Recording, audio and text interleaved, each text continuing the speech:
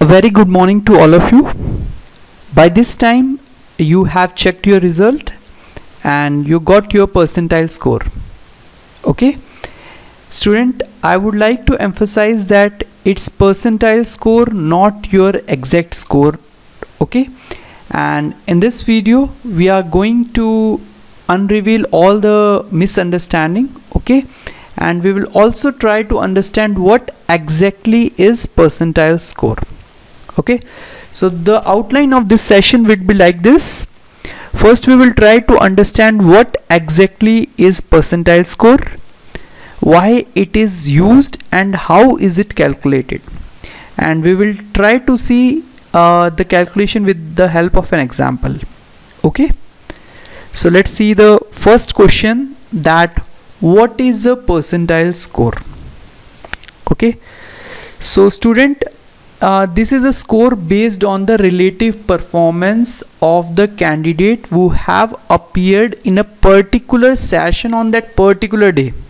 Oh my god, it's a long definition. Yeah, so student, just think of that. It is a relative performance with some other candidate who have appeared in that exam. That's it. Okay, so the second thing that is related to percentile score, that whatever the score, original score, the mark score which you have obtained in the exam out of 120, okay, so it is converted into scale ranging from 0 to 100 on that particular session on that particular day. Okay, and one important thing in which most of the students are confused is that it is not same as the percentage of marks score. Okay, so if you are having percentile score of 78, it doesn't mean you have got 78 marks or 78% of 120. It doesn't mean the same. Okay, DRDO will release your original marks after the exam, hopefully. Okay, so the next question that can come in your mind, why is it used? Okay, why is it used? Let us see.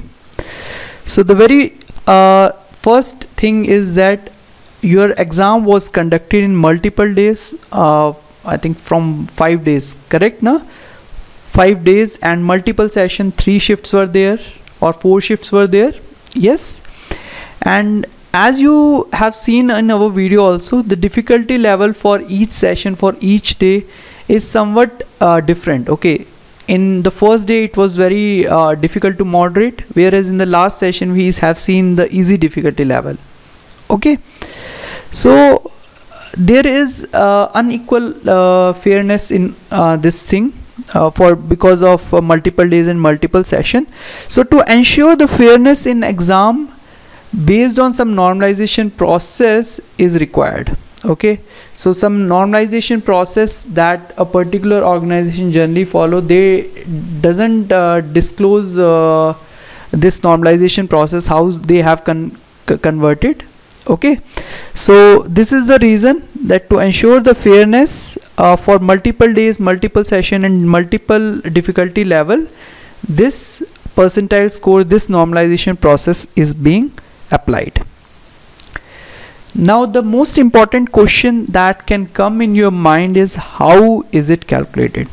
Student, first of all, I would like to say that if you want to see the exact calculation, you have to go to some national testing agency or some exam agency who is conducting the exam, but DRDO doesn't release its formulas. Okay, so we are telling you the common formula which is used by most of the exam agency. So the formula is like this, that percentile score P1 is the number of candidates. Okay, it is number of candidates having equal or less score than P1 in that session divided by total number of candidates appear in that session multiplied by 100.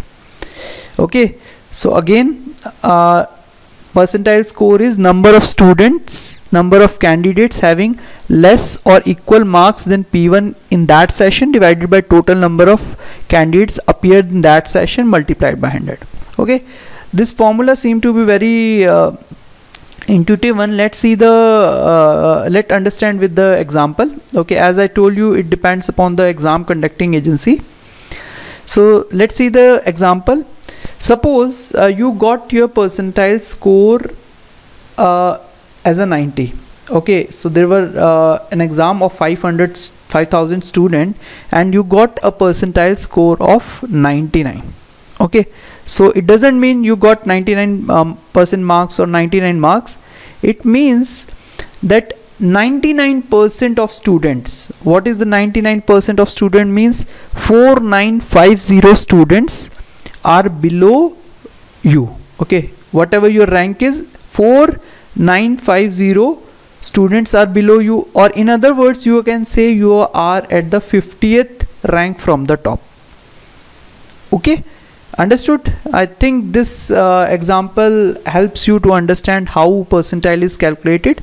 So student, if somebody asks can we convert our percentile score to original marks? No. So you need some information for that. First is your total number of candidates you should know. Okay, then again, as I told you, you should know the range of marks again for different session, for different six, and overall cutoff for each category that you should know. So it is very tedious and difficult to revert back, calculate from the percentile score to your cutoff marks.